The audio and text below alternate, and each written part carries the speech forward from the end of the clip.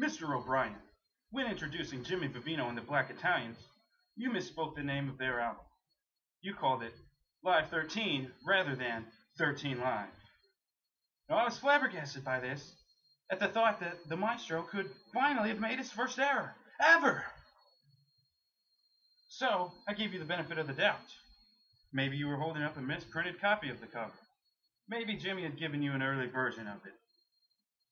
Well, I went to Mr. Vivino's official website and confirmed that yes, you did make an error in how you spoke that album's name. Considering that Mr. Vivino is your compatriot for over 20 years, I dare say this is the most egregious error in the history of television.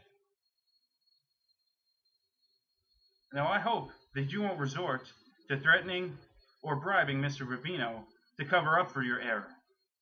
Because, Brien O'Conan, as you can see, I spotted an error.